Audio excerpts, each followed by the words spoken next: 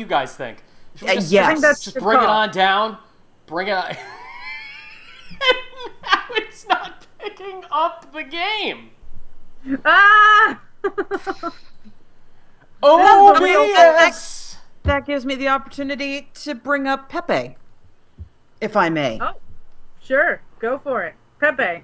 Pepe, he's a king prawn. Okay, he's one of the newer characters on the Muppet Show. He was introduced on Muppets Tonight, which was the second version of the Muppet Show, which was back in the 90s, and it was actually really good. So I was very, very sad that it got canceled. But so yeah, I'm a little uneasy with a lot of what's happening in the new Muppet Show. But what I do like is there's an episode where Josh Groban is the guest. Yes. Ooh. Josh Groban, if you folks listening don't know who he is an opera singer, basically, who's Yeah. really good looking. Oh, yes. He's a very tasty little morsel. And he starts dating Miss Piggy in the episode. And so everybody's kind of sitting around the table talking about like wow, like, you know, this Josh Groban guy. And Pepe says that he's a very attractive man.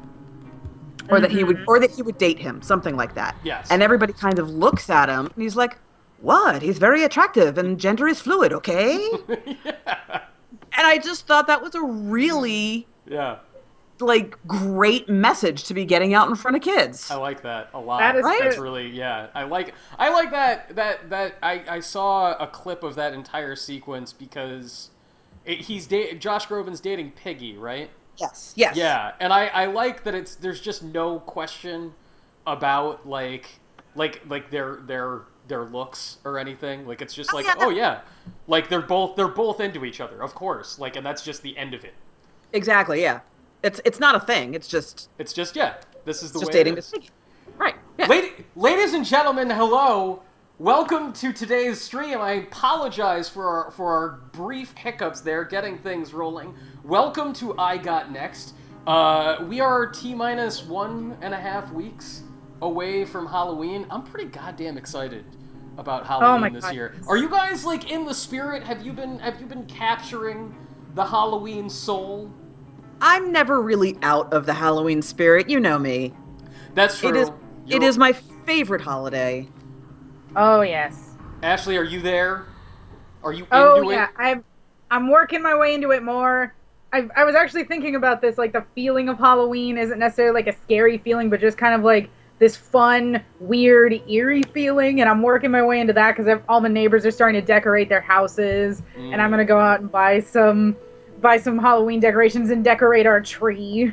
Just our Halloween tree. So today And is my attempt to give decorations to everybody on the internet. This is our equivalent of putting out the jack-o'-lantern and putting Yes. up the spider webs. This is that for us.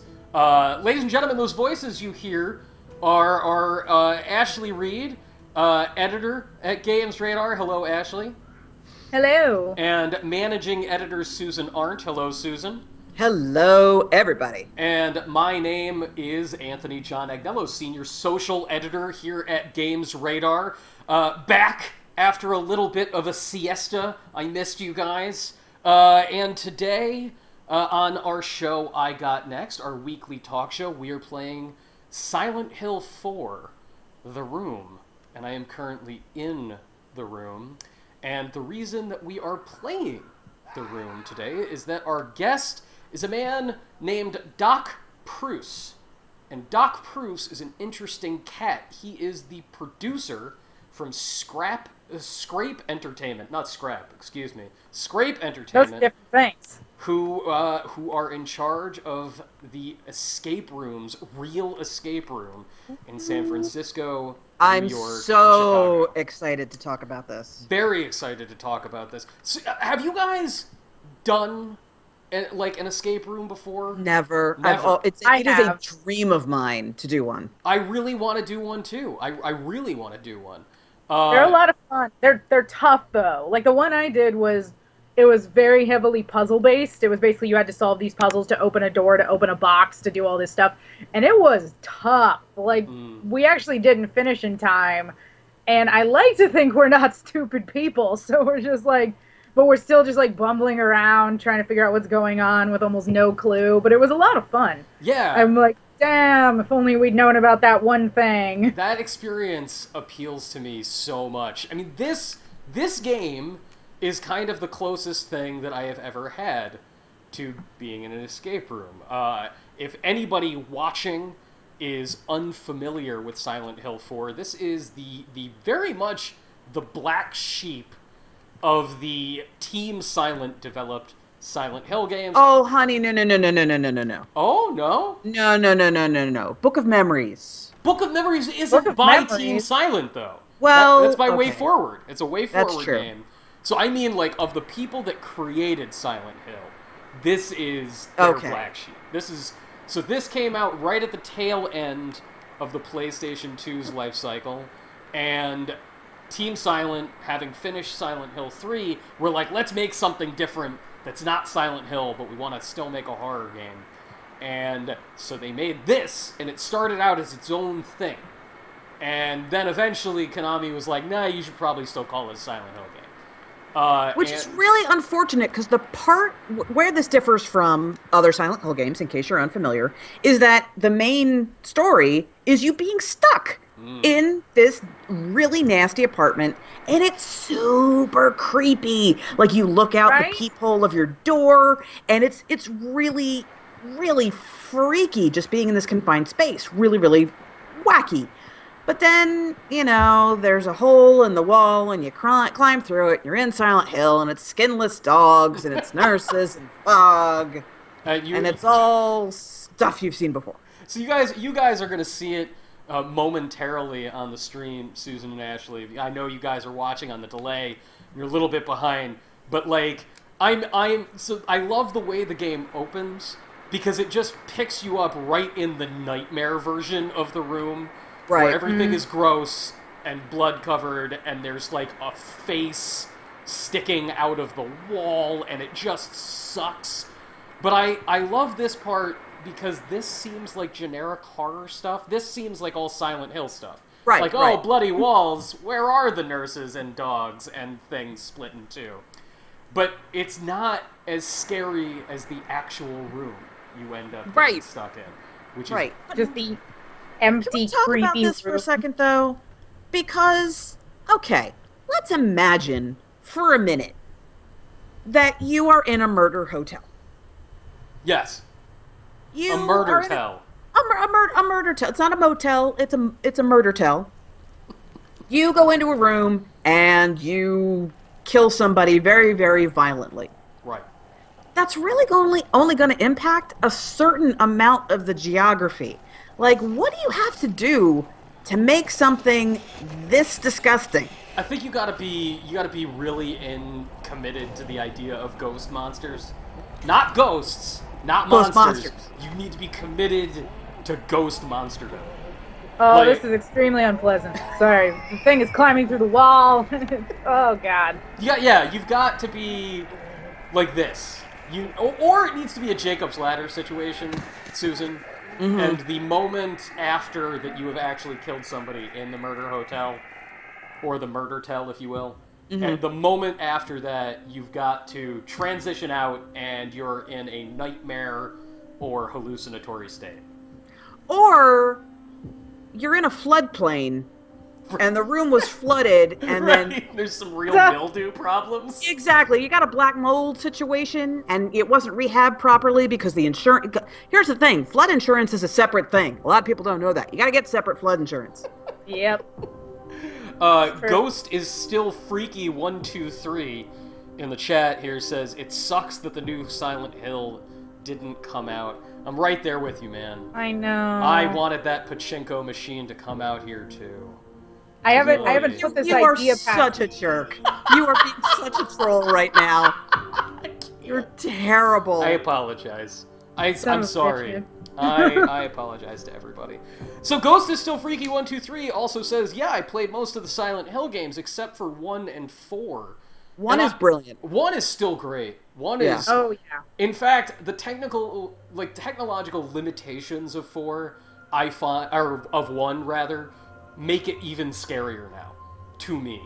Like, looking at how janky everything looks and how dark everything is and the fact that you can't see anything clearly. That game still freaks me out.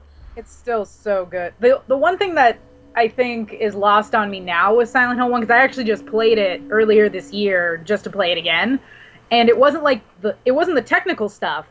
That didn't even matter because it was so scary. It was the design of the monsters that was kind of not scary to me anymore. I'm like, so there's a pterodactyl and a giant moth, but like the monkeys, the way they move, that's freaky. So I'm like, freaky. oh god, no, stay away. All right, so I'm now in the actual room. I'm in Henry Townshend. You're one of how many generic white guys are there in Silent Hill getting Oh, that's a good terrorized? question. 6? I think There's there are Harry. 6. There's Harry. Well, there's okay, Trucker Dude is not that. He kind of has his own thing. Yeah, Trucker Dude kind of has his own thing, but like, yeah. ex-soldier in Homecoming. Yeah. He's right out. Yeah. There's direct-to-DVD horror movie white guy who's in Silent Hill Downpour. Yeah. And then That there's- is the perfect. I am stealing that for a review. like- at do some you like point. that? That's good. You No, that's like that? good. Direct to DVD guy. Yeah. direct-to-DVD horror lead. Direct-to-DVD stunt actor for a Universal Soldier sequel. That's a very specific guy. Yeah. Yeah. Yeah. By the way, if anybody is watching the stream and thinking that this is not the best visual fidelity, let me tell you, it looks that sort of blurry and washed out on my television too. We're running a original PlayStation 2 with component cables coming out of it, and Ooh. you know, I gotta tell you, Silent Hill 2 and 3 for PS2 still look great coming out of this thing. I don't know what happened. 4 just doesn't... 4 just looks unfinished. It always has. It has some spectacular imagery here and there, but man... Yeah. I think 4 was an attempt to look a little more... Painterly is not quite the right word. Yeah. But a little bit more stylized and like... dreamlike. Yeah, dreamlike. Perhaps. Impressionistic, maybe. Yeah, there you go. God, so this is the other thing. I don't remember. Yeah, the control scheme when you're in the room is really weird. And there are only certain things you can do. Okay. And That's true. So right now, I thought that I was exiting the window. I wasn't just staring at that woman creepily as she went into the subway station. That was part of the scene. And now I'm looking around, and I'm going to try and get out of here. We're going to see the door. So Susan, Ashley, did you guys play Silent Hill 4 when it first came out? Yes. I did not. I did not play it when it first came out. What year did it come out again? 2005, I want to say. Okay, so I wouldn't have been too young to play it, but I don't think I was really aware of Silent Hill yet. And Susan, you caught it right when it first hit? Oh, yeah. I'm a huge Silent Hill fan. So, 1, 2, 3, got them as soon as they came out, played them through. Silent Hill 2 is still one of the scariest games I've ever played. I think it's a masterpiece. Silent Hill 3 was a little disappointing. And then I got to 4, and I just stopped playing it because I was like, no, this is dumb. I'm sorry. Like, here's the thing. You can only see Skinless Dog so many times before you start going, hey, Skinless Dog, what up? Right. Yeah, exactly. Right. And I think that's why 2 works so well, is because the monsters were so personal to that character, and they were so weird and different and still really unnerving. So I feel like that hasn't really crossed over into other Silent Hill games as well. So I think that's why it works so perfectly there. The room plays like a Silent Hill's greatest hits. Yes. Mm-hmm. Yeah. Except for when you're actually in the room. Except for when you're actually in the room. And that's the really creepy part. And I really enjoyed that, but I wasn't willing to put up with and now this is where this happens. And this is where that I just wasn't willing to do all that in order to play all the sequences that are actually in the room. Silent Hill 3 was, you could see it was getting there. Like they were just ringing that same bell over and over again. It worked in part because you were it very smartly changed the protagonist. So you went from playing generic white dude to playing a teenage girl. So immediately there it increases. Heather remains an awesome character. She's a great character. Great character. Increases the feeling of vulnerability without making her, like Ashley from Resident Evil 4. You know, she can actually do things. Right. Yeah. Also, amusement park, which is always plus 10 to creepy, and oh my god, that rabbit. What? What? Oh my god, yes. Oh my god, that. Ugh. And I also actually like Silent Hill 3 because I felt, at least when it gets, I want to say I won't spoil anything, but good god, that game's been out forever. When it gets toward the end, it definitely comes at a kind of fear that I don't think a lot of games even touch on. You know, like when it gets to the bit where it's like, oh, you're pregnant with this demon child and you have to have it. It's like this deep psychological thing, at least for me, where I was like, wow, that's the kind of fear that was instilled in me as a teenager. Like, don't ever get pregnant or it'll fucking ruin your life. And this is like the horror version of that. So I was at least like, holy crap, they're actually doing something kind of different. Guys, so I appreciated Silent Hill 3 for that. I have to give it up to Single and Loving It here in the chat. Yeah, that's this guy amazing. got the ADT premium package. Yeah. That Yeah. is That's gold, perfect. Single and Loving It. That is gold. That is just perfect. This reminds me of part of what creeped me out about What Remains of Edith Finch, which is an upcoming PS4 game. It is not out yet. Yeah, it's not out yet. I was just about to say, did that Nope, release? not out yet. Yeah, it's still not done.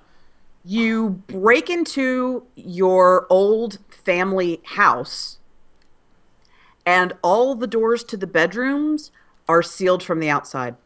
Oof. Yeah. So you look through peepholes. You're in the hallway looking in the peephole into the room, and it's very, very creepy. It's like, what is going on in here?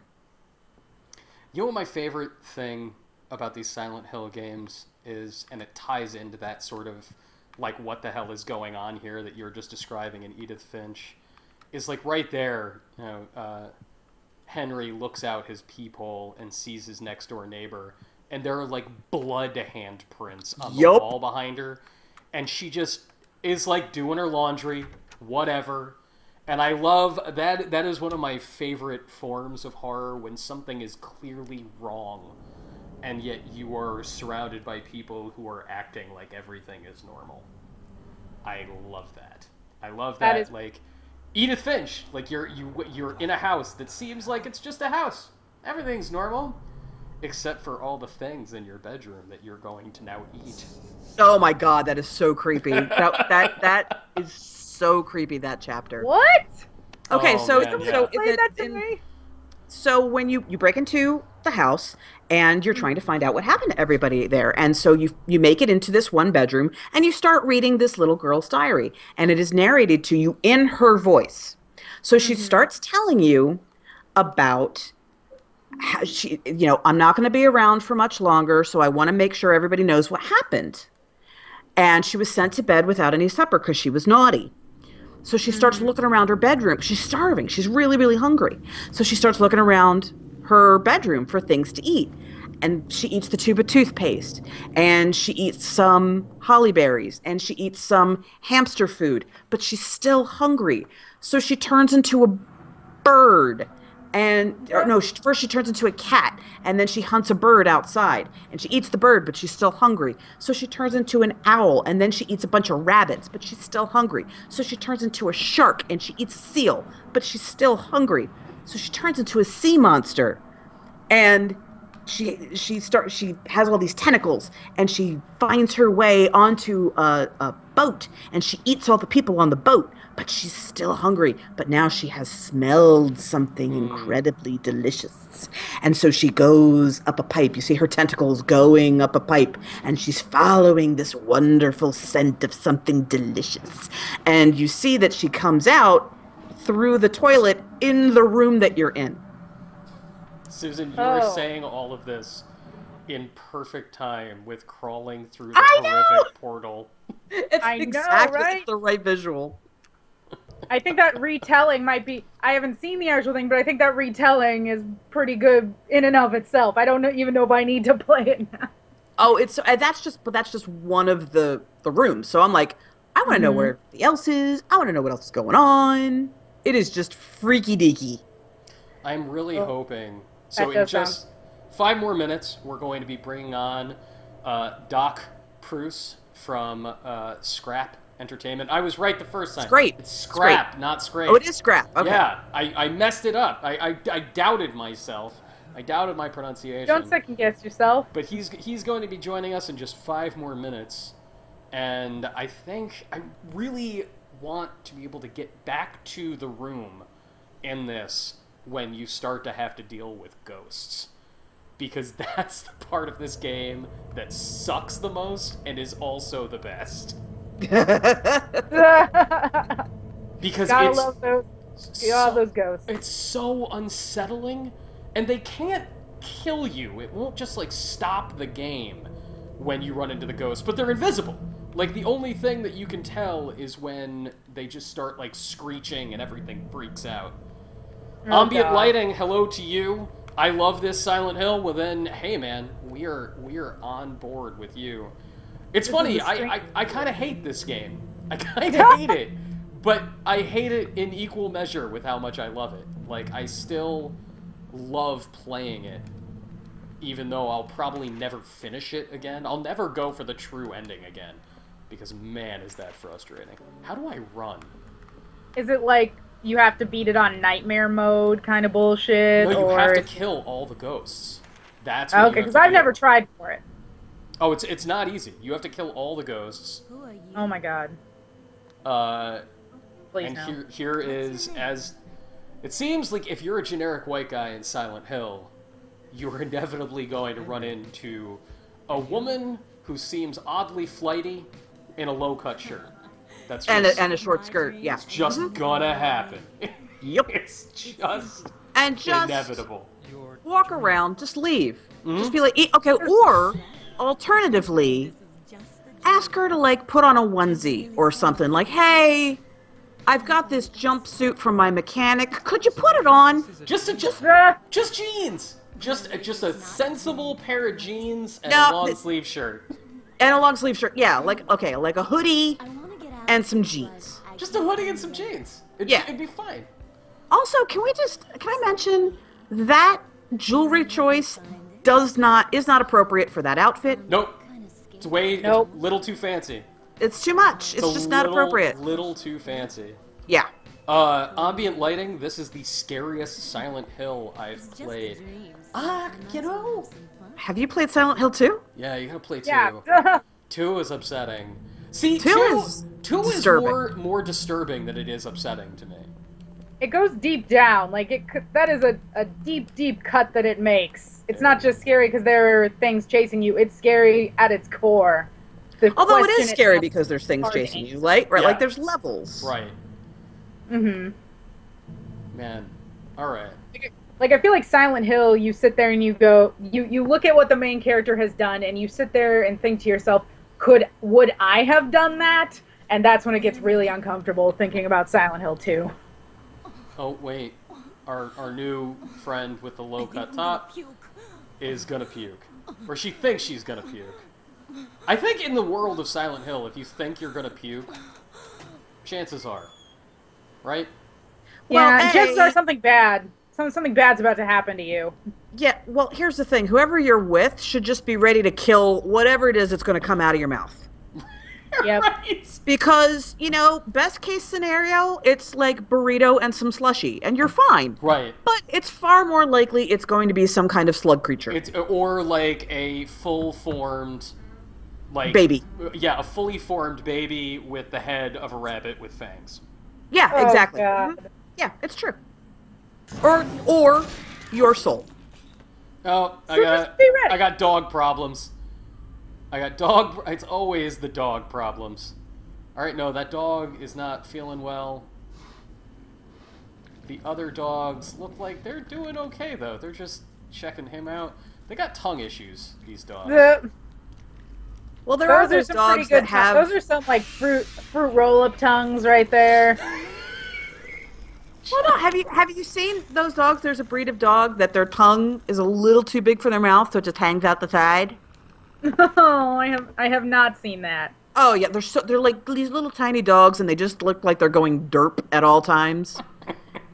And that's Oh, that's kind that's of where way these guys cuter are than from. these dogs. I think now is as good a time as any to bring in Doc, Oh, I concur. so that Yes. so that Doc can get the complete experience. I want to know if this is an honorary title or if his parents named him Doc. Well, I think we're going to be able to ask him right now. Hello, Doc. Welcome to the show. Hey there, guys. Thanks for having me. Now, Hello. everybody, if you are just joining us, welcome to Games Radar's weekly talk show, I Got Next, wherein we talk to people outside of the world of video games and talk to them about the very, very cool things they do. Joining us right now, Doc, I have not heard your last name said aloud. I've been saying it Doc Bruce, but that's just my stab at it. How do I pronounce your last name, sir? You're not too far off. It's Preuss. Preuss. So it's like an O. Yeah. Yeah, good job, actually. There we go. Everybody, this is Doc Preuss. He is the producer of Real Escape Game, which is put on in many cities by Scrap Entertainment. Doc, how the hell are you doing, man? I'm having an awesome day. I'm really excited that you guys invited me over. Well, we're very happy to have you. We were just talking about how Susan Arndt, our managing editor, who is also on the line, has never been through an escape room, and neither have I. I have only played video game escape rooms. Our editor, Ashley Reed, who is on the line, is a big fan of escape rooms, has not been to your guys' San Francisco Real Escape Room before, but enjoys the process. So, why don't you tell us a little bit about what your escape rooms are? Well, let's back up for a second because not everybody is familiar with the concept. So let's just start there. As to what an escape room is. Yes. Good place to start. Okay. So the escape room genre, at its core, is a room that is typically themed, typically has some kind of story that goes along with it. You get a team together, whether that's a group of your friends or maybe strangers that you get teamed up with, and then you're locked inside. We lock the door, physically lock it, and basically what your job is, depending on the room, you may just take the room apart, tear everything, take apart furniture potentially. Not all rooms offer that, but and then you'll find clues that are hidden throughout the room.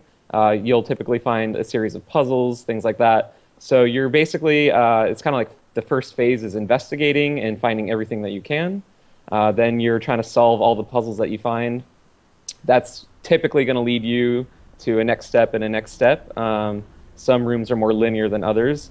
But your end goal is typically the same, and that's going to be to find a physical key to the door that was locked behind you, or some doors have like a keypad lock, so you're looking for a combination or something like that. And then they all have a strict time limit. Our rooms are all 60 minutes. I've seen anywhere from 45 to a little bit over, actually. There are ones that like you can get locked in overnight too, right?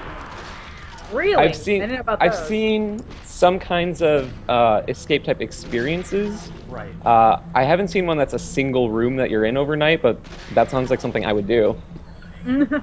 So Now, I have a question. So if they had to find a physical key and they're confined to a single room, how do you, as somebody who designed the room, make sure they don't accidentally find it by tearing stuff apart while they're looking for clues?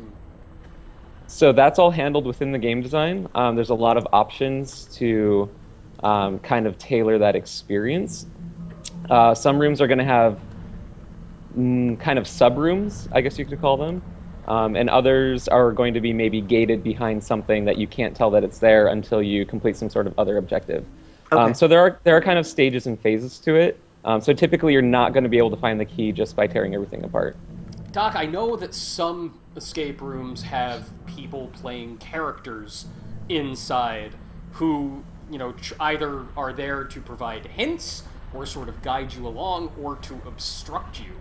Do your escape rooms have somebody there to actively prevent people from accidentally finding the key? We do have people inside. It's not to prevent them from finding the key. So it kind of depends on each theme of the room. Scrap is unique in that we do have staff inside all of our rooms. A lot of the time you're going to either be put in there with a walkie-talkie or they'll have cameras on you. We do have staff inside for multiple reasons. One, it's just good to have really quick response should anything happen inside the room that needs attention. There is kind of a hinting process.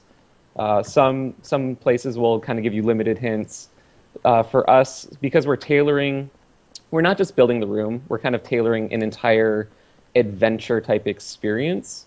So it allows us to really hone in on what that flow is supposed to be and help make sure that, because we want everybody to have kind of a minimum awesome experience. We know these things, they're not super cheap. It's kind of an outing that you get together and everybody's chipping in. So we want to make sure everybody enjoys to a certain level. And then we do have our own set of rules, and having the staff inside definitely helps to make sure that things don't get trashed too hard sometimes. Some people get really, really into it. And you just, gentle reminders, yeah.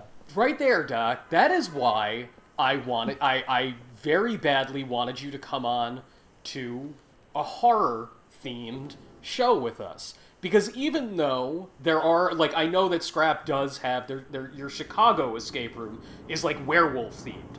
And I know that there are, not everything is sort of themed around horror things and monsters or that kind of setup, that there are more mundane scenarios. But I think that there is something inherently scary as hell about getting locked up. There is an inherently terrifying Well, yeah, honey, aspect. It's called prison. Yeah. Well, right, no. I know prison, but, prison, you have a reason.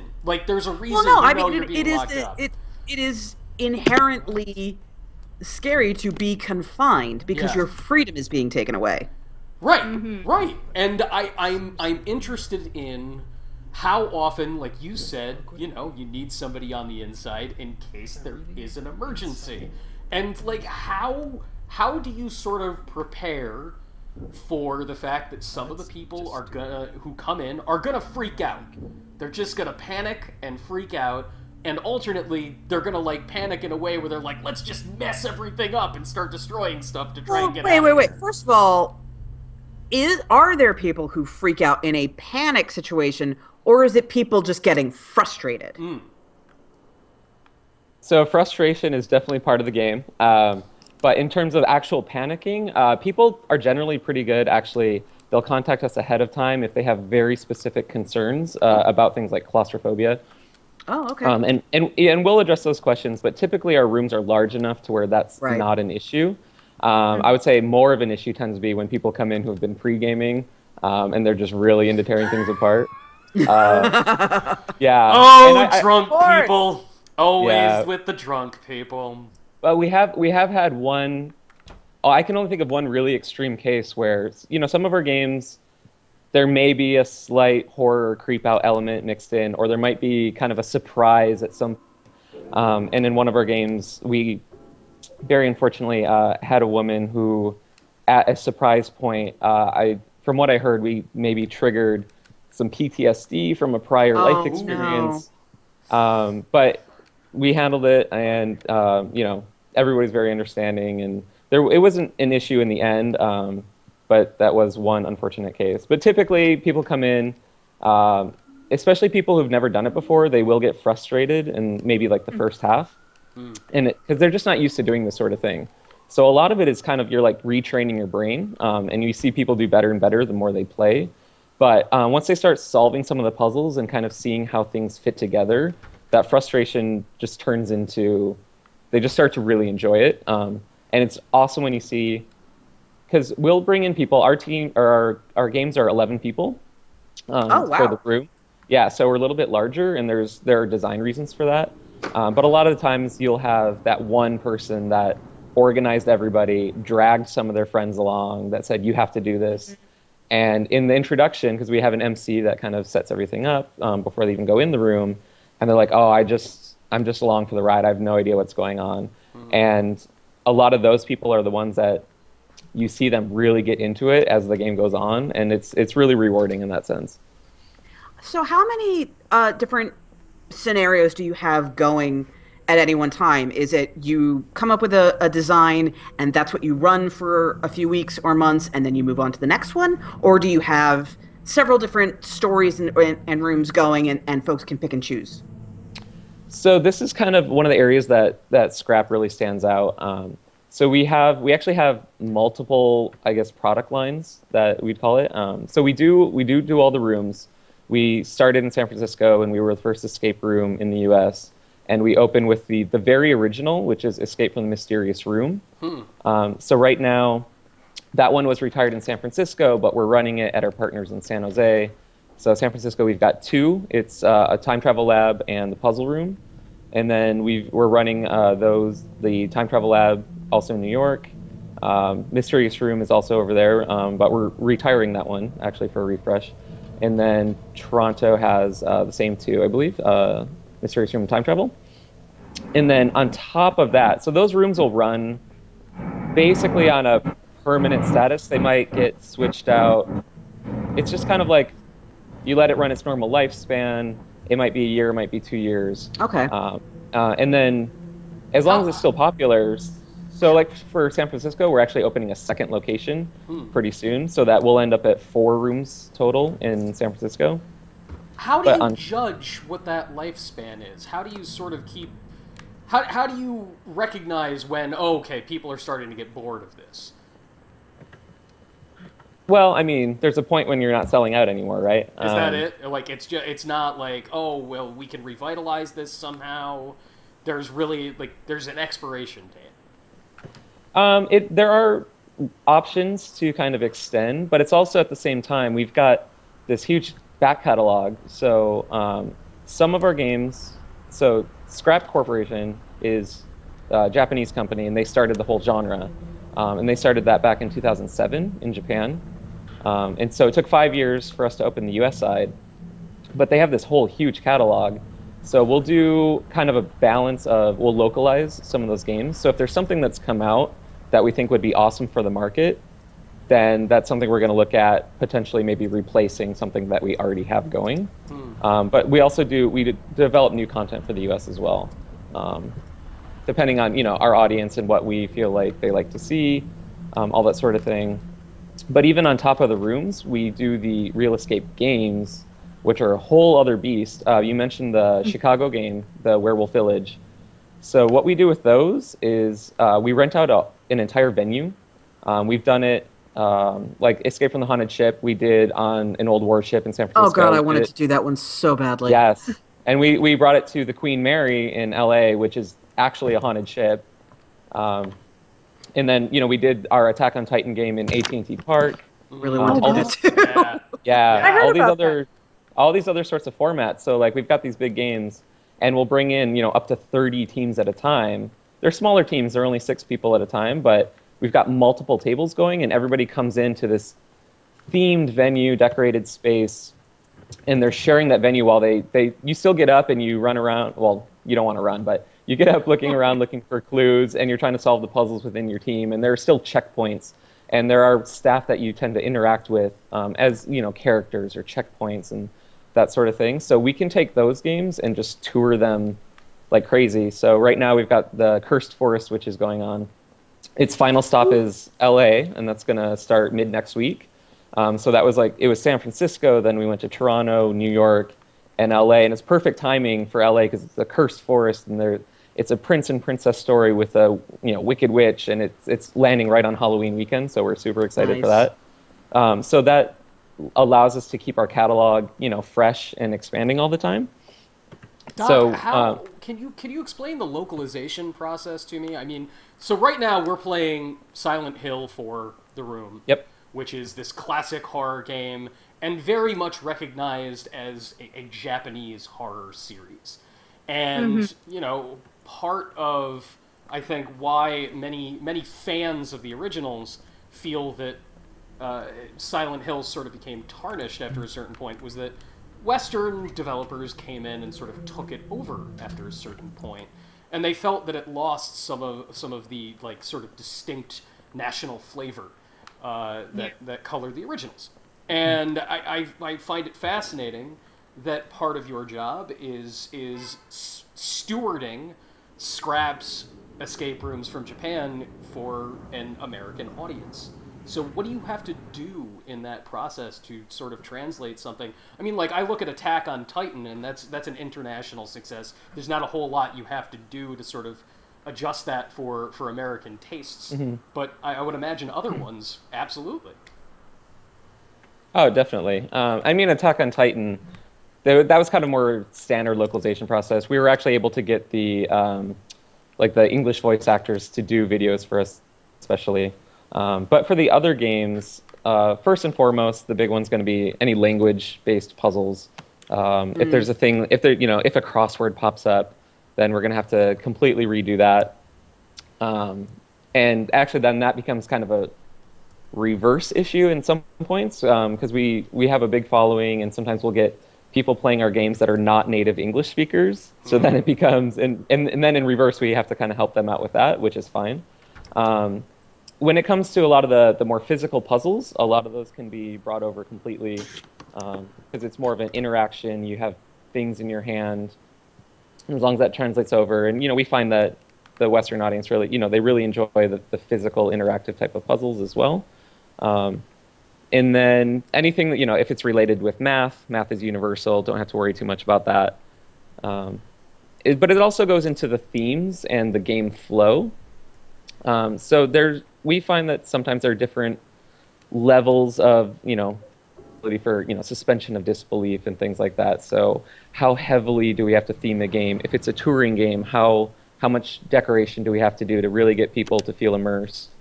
And if there are main game mechanics, we want to make sure that it's going to be fun for Americans as well. Every now and then there might be something that we decide to tweak a little bit or maybe streamline for American audiences. What's a good example of that? It's a poop joke. I know it. I know it already. It's gotta be a poop joke. Is it a poop joke? I don't. You know what? I don't think they even make poop jokes in the Japanese games. Which is so unfortunate, right? Defeated. So I'm very curious about and I'm not sure you can speak to this as much, the playtesting process, because at some point there has to be some kind of weighing of, this is actually really, really hard to do in 60 minutes, or this is way too easy and we need to pump up the difficulty to make it more of a challenge. How does that work? So there's a couple different steps that we'll take. That's a really good question, by the way.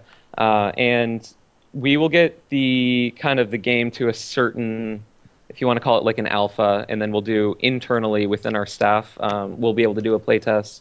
Because one of the nice parts about being a larger company and having so many rooms, we have a good number of staff. We have a lot of part-timers mixed in with our full-time staff. So we'll run a sample game, and then even then we have to keep in mind that we're all puzzle lovers. A lot of us came to the company because we love the product so much, and we've done a lot of these. So then we'll evaluate our performance kind of relative to how we feel our skill levels are, and then if it's sometimes a room, but the big games especially, we'll do actually a public, like a bug test and trial run. And that'll be available. It'll be like the very, very first game. It'll be often super cheap, so that because people understand that things may go wrong, you never know. And then from there, we're able to make a lot of tweaks game by game to improve the flow. Was there an area that was congested, or what did people just not understand? And can we, if it's a certain puzzle, can we improve the instructions for it, or because we also have what we call clue staff that are managing those games as well. And what can we adjust in how the clue staff interacts with each team to just kind of facilitate that process and make sure that, we don't want nobody to escape. Our games are difficult. We're one of the most difficult. and that's intentional. But we're not intentionally trying to keep every single person from escaping, because that's not fun. Right. But we do want, we want. Oh, go ahead. Sorry. I was just gonna say we want it to be that really big accomplishment and that really awesome feeling of pride when you do manage to escape for your first time. Okay. I was just going to ask, do you ever get, I don't know if you actually sit in and facilitate, but do you or your staff ever get just frustrated? Because I know when I was doing an escape room, the staff were very polite, but you could definitely tell they were like, look over here, oh my God, look over here. So is there ever that sense of like, how are people not figuring this out, or do you just kind of get used to it over time? Well, I did facilitate the rooms a lot in the past, because my journey into Scrap was I was a player, and then I was volunteering, and then part-time, and then came in full-time. But depending on people's patience levels, we see all types come in, and it's not necessarily just the first-time players, but we want people to be respectful of the rules, or for the most part, though, it's not frustrating in the sense that we're frustrated at them, but because you're in there with the room and genuinely you want them to see this puzzle, you want them to escape, and you're rooting for them, and it gets frustrating in the sense that you know where everything is and you know that they don't, and it's just whether there's a number of reasons that'll stump somebody. It could be like functional fixedness, where you're not thinking of something else to do with an item, or you're just glossing over something you've looked at 8 times, and I've seen it happen so many times. But the frustration is really because you want them to do well, and it's really sad when they come out at a breakneck pace, they're at record time at like 30 minutes in, and then they just get stuck, right? Yeah. Well, do you tweak the game at that point, though? To be like, all right, well, here's something where people keep getting stuck, and like, it's weird. I think about, like, a video game is something that you have to test and test and test and test and test before people have their hands on it, and then you can, like, patch it and make sure it works differently after it's been released. But if you see something that's getting people hung up after they're, like, gonna beat it in record time, but there's this one thing that's really, really giving a roadblock for them, how do you go in and alter it? Do you make something more obvious? Do you make it, do you take that step out of the process somehow? What do you do? So by the time a room's been open for, I would say, a few months, for the most part, it's pretty set, and it's gotten pretty balanced out. There have been times when we will maybe add some kind of visual marker to something, because a lot of the times you'll find something in one corner of the room, and it may go with something from a totally different area, or 2 things that don't seem related. So we've done instances of things like adding a visual marker that suggests the relationship, but a lot of those issues can be kind of resolved in the staffing. So I don't think it's really an industry secret or anything, but I mentioned we want everybody to have at least a minimum type of experience and something that is enjoyable. So there is control over the flow, and that has been tested a lot over time. And we can make adjustments to that, whether it's timing for certain things or how the staff approaches hints. It's pretty flexible, actually. Do you find that there's a certain kind of player, whether that's age or hobbies or what have you, that tends to be better at the game? Like, because we want to feel good about ourselves, tend to think like, oh, well, we play video games all the time, and they naturally have tons of problem solving in them, and they've got tons of puzzles, so we would be really good at an escape room. Right. Think. So yes, one would think. In reality, it's really surprising and amazing to see the kinds of interactions that do happen. So the Mysterious Room, our very first one, very, very difficult, one of our hardest games. We get a lot of, because we're in the Bay Area, and we get a lot of Silicon Valley tech companies, right, engineers, all these sorts of people come in, and then sometimes they just fall flat on their face, right? And part of that is because our games, as I mentioned, they're 11 people. and they are designed to encourage communication within the Oh. team, because you cannot escape if you're all working independently, and you have to kind of regroup Interesting. and summarize and figure out what's going on, what have you been working on, how can I help, what are you stumped on, all those sorts of things. So if you get people that are more used to like a solitary work style and they're not used to interacting on a team, they may have trouble. At the same time, we had a group of, I think it was 16-year-old high schoolers come in, and they cleared the room. Ah, Just Nice. like they just had no problem with it. And then in another room that we had, it was I think it was like a mixed family type of group, and the adults, there were kids and adults. The adults were super into it, and they were trying to figure out all these puzzles, and they had some of the kids, and they were saying some things, and there was a little girl she said something and she suggested something, and nobody listened to her. And then they got down to where they had like 10 minutes left, and it came up again, and she had actually solved something that nobody listened to. And so the team learned that day that you need to listen to everybody, no matter who they are, how old they are, what they do for a living, all that sort of thing. So it can be really eye-opening in that sense. But every team is completely different, and it depends kind of just how you approach it. And it does help if you played before. I'll give you that. Well, sure, yeah, of course. I saw a psychologist was working on pointing out to folks that maybe their communication skills were not as great as they believed them to be, and put them in an escape room situation where they had to figure out puzzles together and actually have give and take of ideas. And man, you will not figure out faster that you are not all moving in the same direction Then if you, oh my god. until you are trying to figure out a bunch of puzzles together. I think that was when I did it previously with some other staffers at Games Radar and at our sister site PC Gamer. I think that was our big deal, was we were trying to individually all work out these puzzles and weren't really thinking about how they go together. We eventually did start thinking that way, and we started working a lot faster, but by then we'd spent so much time in the first section that we couldn't finish the last part. So that was helpful to know, to talk a little bit more and a little more frequently and think about how our different projects intersected, instead of just, let's solve this thing, now this thing, now this thing. Ladies and gentlemen, if you are just joining us here at 4:30 p.m. Eastern Time, welcome, welcome.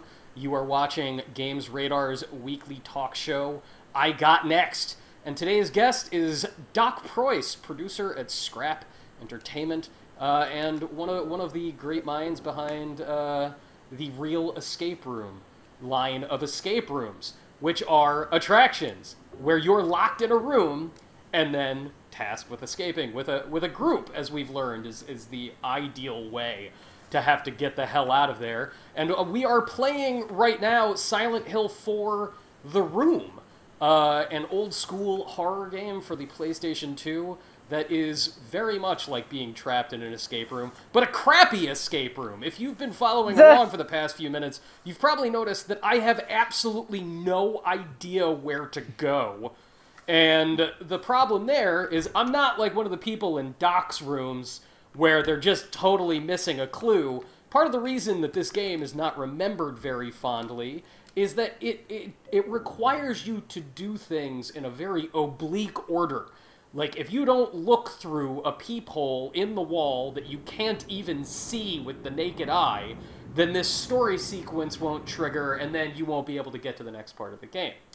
And Doc, you've been telling us about how people get past hurdles in your situation with your escape rooms, and the things that you require to make sure they get through. And like you were talking about how teamwork is a huge part of that, whereas somebody playing this be playing by themselves. What other tricks do you guys use to draw people's attention to what they actually need to do? Like, you don't want to put a giant red arrow over, like, the key is over here. But how do you sort of lead people down the path? Or that would be a really awesome fake out. Right? Oh my god. Sure. That'd be brilliant. Yeah, so for us, a lot of it is in that we don't, the setting and the set design, all that is important, and you want to set the mood and make it immersive. But we don't necessarily have a lot of extraneous objects. A lot of the items in the room will have a purpose. So part of that is just not too many.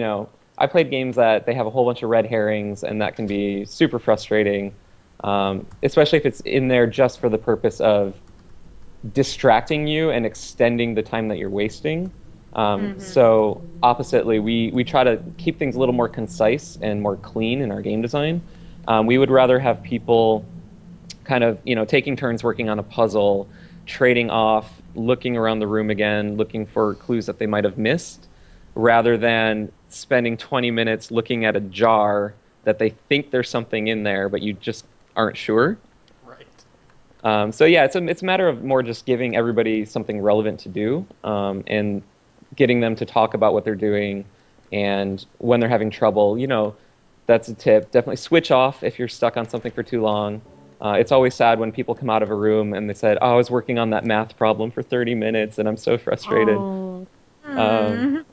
So it's divide and conquer, and always communicate with your team, and all those sorts of.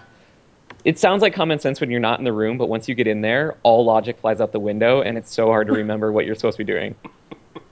Doc, you were talking about how you sort of came into this because you started out as a fan. You were into doing these.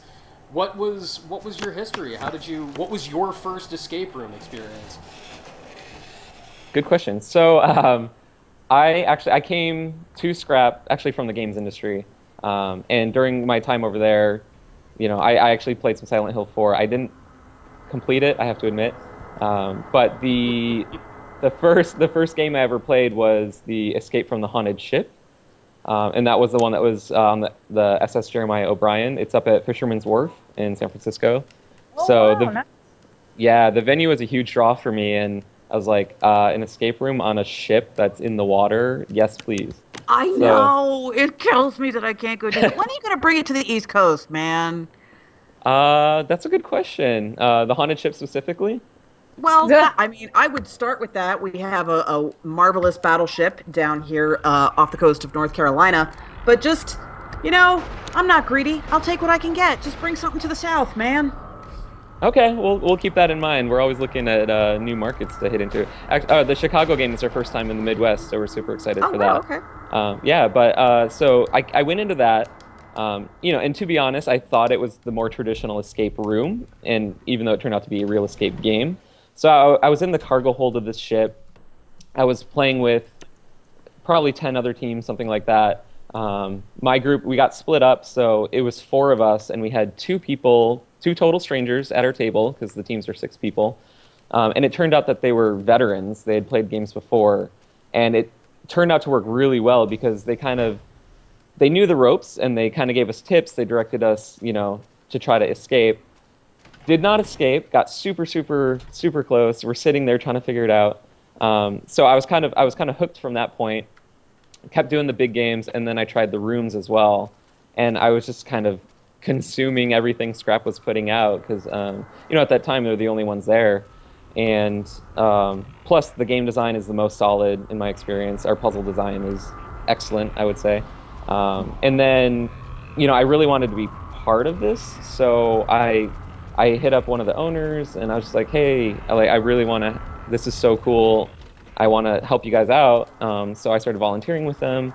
And then after some time, I went part-time, and I was traveling with them for events. And then after a while, they were like, hey, you want to work with us full-time? And I was like, I thought you would never ask. So they're like, hey, you've kind of been stalking us for years, so...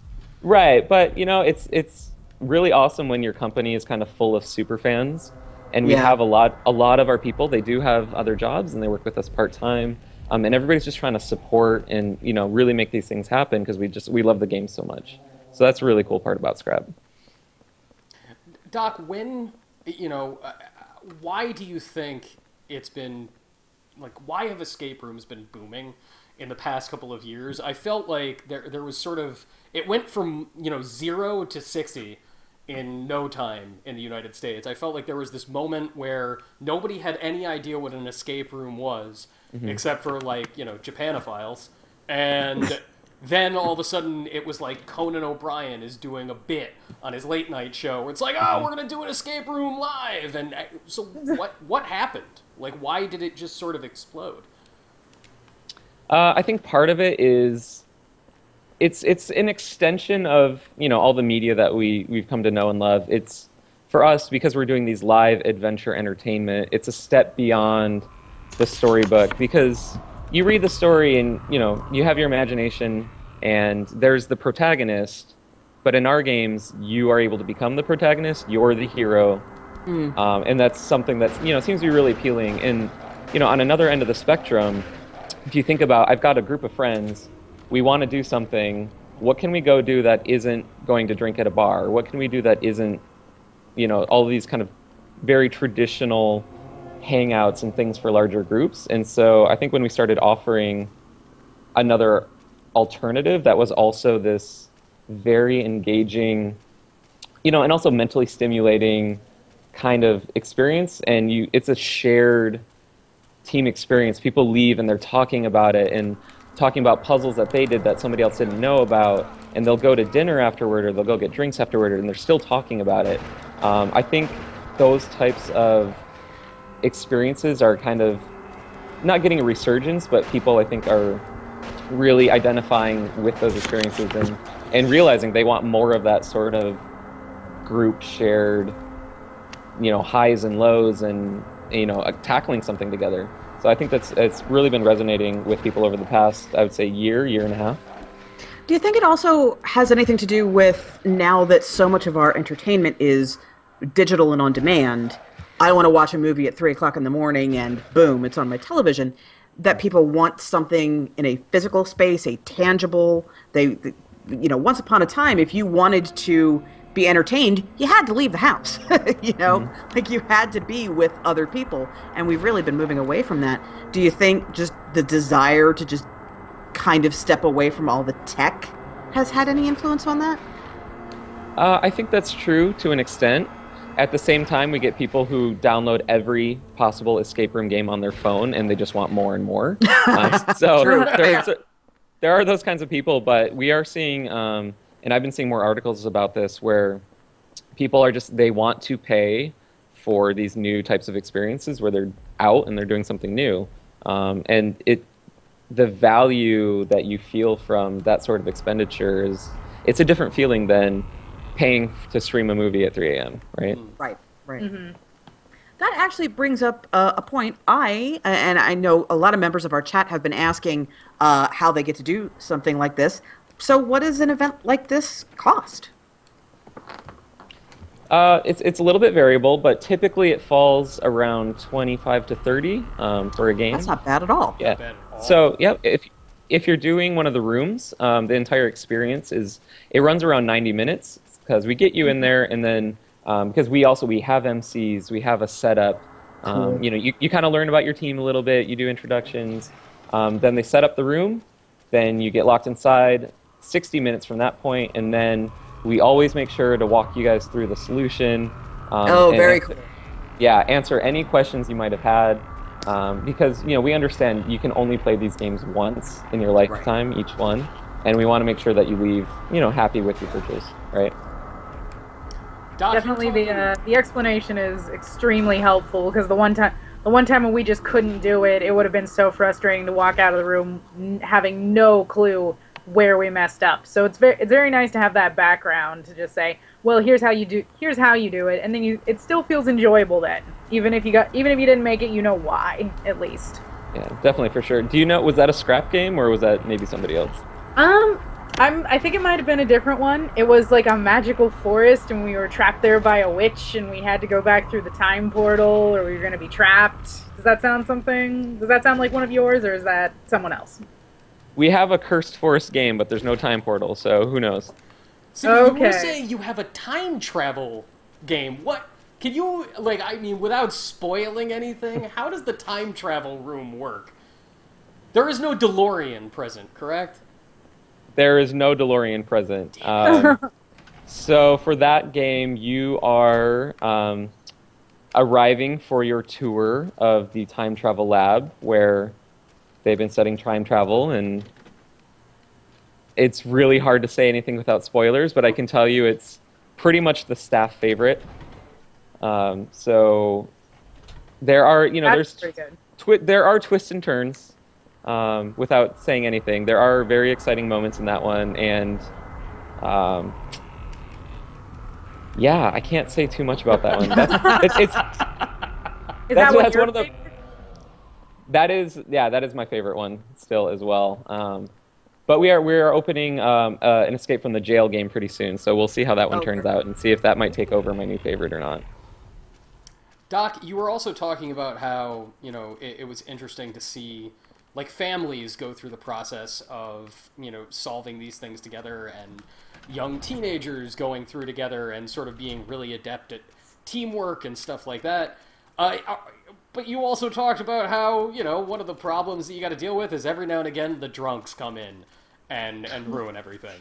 Very rarely. Very rarely, everybody. We want you to know that you do not have to worry about roving bands of drunks. I am curious how you go about sort of designing for multiple age groups, though. You know, do you have any rooms that are like adults only? You know, because you can deal with certain things thematically that you couldn't otherwise, and so on. You know, or do you have any that are explicitly for younger audiences? And what are the sort of unique challenges for designing around that? So I think the best example I could give in terms of the rooms, they're pretty much all ages. There is a certain point when you do get too young.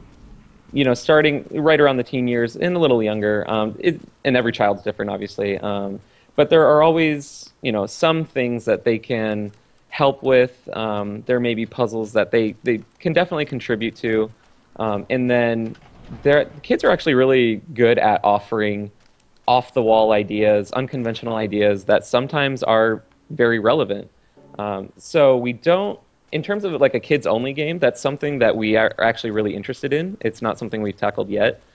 We've talked about doing something that is aimed more at kids, and we would love to do maybe like a themed room, especially if it's a, you know, like with a property that people are really familiar with already. That is something that is one of our dreams. That would be great to do. But we had one game just recently. It's an outdoor puzzle hunt. So we do it in conjunction.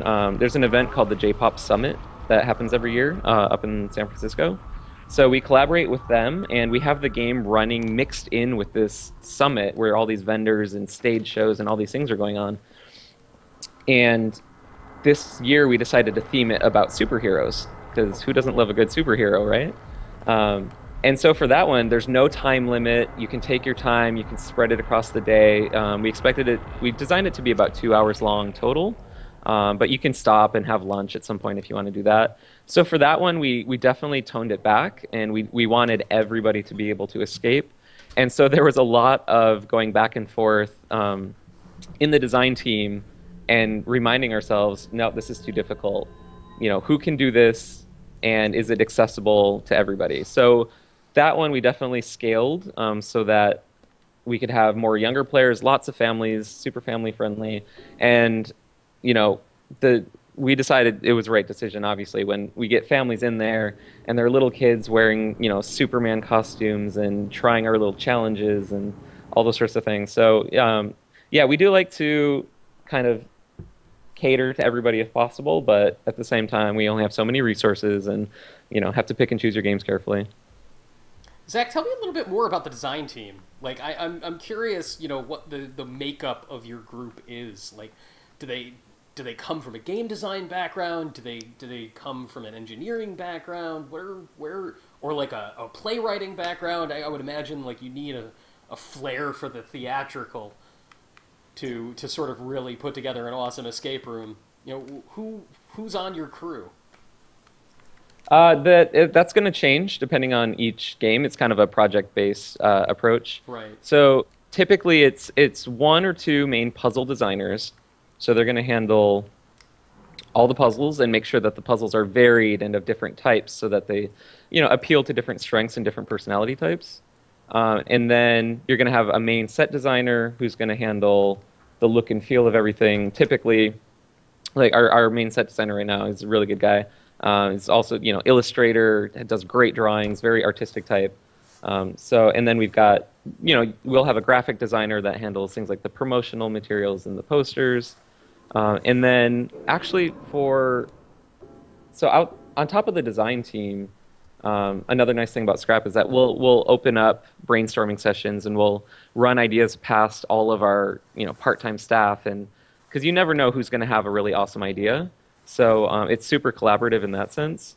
But the core team itself, it's going to be kind of one or two people from each of those kind of core disciplines, and then you're all working together to make sure the design and the flow is cohesive and makes sense for what we're trying to accomplish. Man, that is cool. Susan, you know what I just realized? What's that? Silent Hill 4 is awful. Yeah, I know. This game sucks. Here's the thing: if you just stayed, if this was an actual escape the If it room was game, just the room, it'd be The room is the amazing. coolest. It would be so great. But instead, I'm sitting here, Doc, and I'm listening to everything you're talking about the sort of thoughtfulness that needs to go into making these rooms and making sure they work, and having these sort of like small devoted teams making each single one. And I think to myself, God, I wish that level of attention was given to this game. What the hell with Silent Hill 4? I guess here's a question for you then, because one of the things that when we start the design process, one of the questions we will actually ask ourselves is, what emotion are we mainly trying to evoke? That is great. So, yes, that's a great place to start. Right, and you have to keep that in mind the whole time you're doing the design. So I guess in Silent Hill 4, what emotion do you think they were trying to evoke with this one? See, I think, I get the impression looking at this, is that they thought to themselves, oh, well, our previous horror games are, very much about sort of capturing dementia. Like, you are going through this horrible manifestation of your deepest emotional anxieties, and they're manifesting in the real world. And this, I feel like they're sort of trying to go with that feeling of confinement and confusion, but confinement and confusion with no clear way to go forward just results in frustration. Like all of the signifiers that I usually rely on in a video game, at least, to indicate some kind of forward progress. Like, here is just a little piece of what you need to do. Like, I need something there. Not like a tutorial. I don't need the giant red arrow saying go this way. But I need, something to provide me with a clear path forward, to mitigate that feeling of frustration so that the other pieces of sort of the atmospheric qualities will come forward. And I can imagine, if I walked into an escape room, I would want a little bit of frustration, because that would make, the ecstasy of the solve meaningful. But at the same time, I would imagine, I had asked you earlier, how do you sort of lead people along that path? I think the people that were making this were trying to do something that they failed frickin' miserably at. Yeah, and that's one of the strengths of the physical escape room genre, because you've got this game and it could be 12 to 20 hours, but in a room where it's 60 minutes, and we definitely we design a build-up, right, and making sure that there's a certain flow at certain markers, and at this point in the game, what do we want people to feel? At this point in the game, what do we want them to feel? And then you just build up all that emotion so that you have a really awesome kind of, climax and ending to it. So unfortunately, you can't do that with a long game. Yeah. Doc, what kind of audio elements are there in your escape rooms? Because, that's something that horror video games and escape games in general, I think, especially on phones, do really, really well. I love just the mild sound effects that you get in an escape game, and sort of the ambient music that usually goes with them. It creates this great atmosphere. Is there a soundtrack? Is there music in the room, in Scrap's rooms? So to an extent, first off, we have a theme song, which is pretty awesome. Nice. But so we have kind of it's kind of an ominous type of music that's usually played kind of when you come in, and then we'll play something just closer to the end of the game, because things are getting tense. In terms of other audio, sometimes we'll do videos, and the videos will have their own audio track. But we'll do audible timing counters, like 10 minutes, 20 minutes. But beyond that, we really don't want to kind of detract from the communication of the team, and distract them too much. So typically it's pretty light on audio, I would say. And then once you escape, if you escape, or if you escape after being given the solution, then we'll play our theme song, and it's super happy and fun, and that's kind of the note you leave on, and then we'll take your team photo and make sure everybody's happy before they go out the door. Is it a vocal theme song? Are there lyrics? There are lyrics. It's a full-on Nice. band. Yep. I love that. That is great. It's all in Japanese though. Oh. Do you find that, like, is there a segment of your audience that is there because, like, they know that Scrap is a Japanese-based, sort of gaming experience? Or like, do you get, like, the hardcore Japanophile, like, cosplay culture group? The cosplay, that type of group tends to come in more when we do, like our Attack on Titan game or the Evangelion game, where there's already that appeal built in. Besides that, and we've talked to our people that come in regularly, and there's a fairly small percentage that kind of identify with that culture, but we get a lot of just really hardcore puzzle people. In the Bay Area, people are always looking for these kind of stimulating experiences, and then we've built a lot of our super fans. And every game that we go, every tour that we do, I will recognize people, and it's like, oh, hey, welcome back, and it's always really nice to see them. So it's kind of like, try us once, get hooked, and then we even see people follow us across cities. Really? We had. Oh wow. Yeah. So I remember we went down to LA, and I recognized people from San Francisco. People came up to Seattle when that played with us in San Francisco, and then just in New York, we actually had a team that they're like, oh yeah, we played these 3 games in San Francisco. I don't know how they follow us, if they come fly out just for us or not, or what's going on, but it's awesome when it happens. That'd be pretty great if it's like, we just came to see you guys. We're just following you. We're following you from coast to coast. We will follow you across the universe. That must feel good. Yeah, that's definitely the hope. So when you do a licensed game like an Attack on Titan or an Evangelion, do they approach you or do you approach them? Because, man, a Professor Layton room would be awesome. Oh, man. Susan, that That'd is be so so weird. I was literally just about to ask the same thing, but I was going to say Resident Evil instead of Layton. Oh, Resident Evil would be great, too. So I guess I'm Nintendo being level. uncreative. I was gonna. Yeah. Oh, I was saying I'm uncreative. I was gonna ask about a Silent Hill room, but I don't know if now's the right time to approach Konami about that, but Yeah, good point. yeah. Good point. yeah, I mean, and hopefully Nintendo and Level 5 are listening to these type of requests. But typically, I would say it's usually the partner that will approach us. Especially, Japan is pumping out collaborations left and right, and that's something actually personally I'll be focusing on for the upcoming year. We have a lot of really good ideas, and we're talking to some partners. And hopefully we can bring something very cool very soon. And it's funny that you mentioned Resident Evil. The Japan team has been running, it's not running right now, but at Universal Studios Japan, there is an attraction that is Resident Evil themed. Oh, Yes, there really? is. Yeah, Yes. it's called Biohazard: The Real. It's And I amazing. I think they're on their 2nd or 3rd iteration. I tried to get in last year, and the tickets were already gone by the time I got to the door. Brutal. But there was a limited engagement. I think it was a few months, and we did Biohazard: The Escape. Oh, cool. And it was a scrap-developed escape game in Universal Studios Japan in collaboration with Capcom. I think it was up to like 100 people at once, and you're just trying to survive and escape this very terrible situation. Oh, that's so cool. Yes, and that's obviously something we would love to bring here.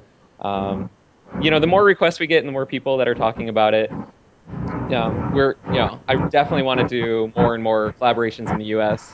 And also, we have other goals that we're reaching toward, because we really want to go to Alcatraz as well.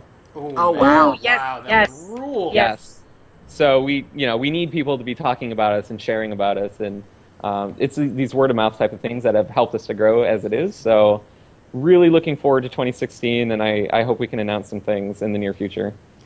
Doc, when you go about like approaching, how do you get space for these things? What's that noise? You know, you mentioned like, yeah, we want to do Alcatraz, but I can imagine when you are gonna like lease some space to set this up or rent, that like the property owners are probably like, you want to do what? You want to, huh? Like what? You're trying. You want to trap people in a room and force them to try to escape? I think that's called kidnapping. Nah, they like it. Yeah, like, I mean, do you guys own any of your properties, or do you have to sort of go through some weird hoops to adapt existing spaces to your needs? We typically lease, and the approaching a space or them approaching us, it's going to vary by the venue. We had, somebody we've had a couple of people approach us recently, more kind of typical. Sometimes it's like an office space kind of deal, and you do have to do permits and zoning and all that sort of thing. But usually if we're approaching somebody, they're likely familiar with the genre, and if they're not, then we'll invite them over and have them play and that sort of thing. But yeah, it's more of a leasing kind of situation. And then the really, really cool venues, usually those are the Real Escape game style, so they're the limited engagement. Maybe it's one weekend or it's a week or 2 weeks, where we're kind of working with the owners of that space to utilize it for a game. And then, after that, it's unfortunate, but the limited events are a lot of fun, and we're able to do them in special venues, but they're typically not permanent. Yeah. Have you had any opportunities to bring over, something you were talking about, like Biohazard: The Escape, which would be so awesome, but, complicated to bring over because then you have to deal with Capcom and all that. Is there any opportunity to bring over something that might have been licensed and then just strip it of the license but still use that room design? That's a thought. So when we have partners and we're using their IP, it's super important, to maintain the integrity of the IP, but also to have the most engaging experience. A lot of those puzzles and things are going to be designed around the IP. So I feel like trying to strip things out would be probably really, really difficult. Because our game design, focus is that we want everything to make sense. We want it to be cohesive. And if somebody has trusted us with their IP, we want to make sure that we're not, abusing it in any way, and we want it to be super integrated into the game. Right. Ladies and gentlemen, we have only a few minutes left here on the stream today. If you have occasionally seen me looking up on camera, that's because I'm experiencing my own little horrific scenario. There is an enormous bug that has been walking up my ceiling for the past half hour, and it just it's always in eyesight, and it's really, really horrible. But I've just been sort of persisting because it's cultivating pretty much the exact mindset that I need for this entire endeavor. Waiting for its moment to strike. As soon as the screen is off, as soon as there are no witnesses. It's really, really big too. Not cool. Not cool. Just really, really unpleasant. Everybody, we have been joined today by Doc Preuss, a producer with Scrap Entertainment, and one of the guys who is bringing the Real Escape game line of escape rooms across the country. They're in Chicago, San Francisco, New York. I'm going to pop their website in the chat right now, and you can find out more details there. Doc, is there anything else you want to tell folks about a Real Escape game before we sign off today? Definitely at least try one, because once you try one, you're hooked, and make sure you try ours, because every company's different and we are special. And yeah, I mean, if any of the viewers know people in Chicago, it's our very first time heading over there. We would love to see and make new fans and just meet the people out there. So definitely spread the word and hopefully help us get to Alcatraz and other awesome locations. And if you have not already, I encourage you to follow us here on Twitch. Click that little heart button, and you will know whenever we go live. If you're excited about more scary games and Halloween action in the future, we have a whole piping hot plate of weird Halloween stuff coming up for you in the next week and a half. Next week on I Got Next, we're going to be joined by the hosts of one of my favorite podcasts in the world, Monster Talk, from Skeptic Magazine. They are folks that bring on people who research cryptids and ghosts and monsters and look at their real world inspirations and the reality of it. Spoiler warning, everybody. Loch Ness Monster, not a plesiosaur. If ever there was anything in there, that's not how their necks work. Plesiosaurs don't go like this. They don't have the bones for it. Doesn't work. They're going to be here next Tuesday, and we're going to be playing Fatal Frame. The Curse of the Black Maiden, Ashley? Maiden of the Black Water. Maiden of the Black Water. Anyway, apparently it's not very good. Oh no. Yeah, Doc, I hate to disappoint you, man. Apparently, the new Fatal Frame. Not great, according to Ashley. I'm a huge Sad fan to of the say. series. That's I too bad. know. But we're going to play it anyway, and we're going to have people who talk to people who believe and debunk ghosts all about it. So that'll be next week. And we've got some really, really exciting stuff for the rest of the week here. On Thursday, 4:30 p.m. Eastern, we're going to have on the designer of a new horror game called Noct, which is so cool. And then next week, we're going to have this guy, Frank O'Connor. He's the creative lead on a little indie game called Halo 5. Not the big Just a little just a tiny indie game. So follow Tiny us, and we'll be here for you then. Thank you for watching, everybody. Bye bye.